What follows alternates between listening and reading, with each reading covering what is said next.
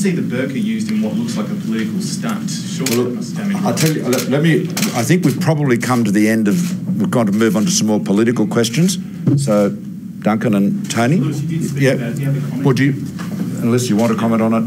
I don't think it's appropriate. No. Okay. Thank you. Thanks, gentlemen. Thank you very much. Prime Minister, the burqa being used, it was obviously a political stunt. It was. Look, it was a stunt. I want to say that George Brandis spoke with eloquence and with wisdom in the Senate last night as leader of the government. I also want to reinforce what Duncan just said, and I have said on many occasions, that our best allies, our indispensable allies in the battle against Islamist extremism, against Islamist terrorism, is the Muslim community. Most of the victims of these terrorists are Muslims, right? So let's be quite clear about that. They are our best allies in every respect, and that is why the foundation of the success of ours, the greatest, most successful multicultural society in the world, is mutual respect. Mutual respect is critical.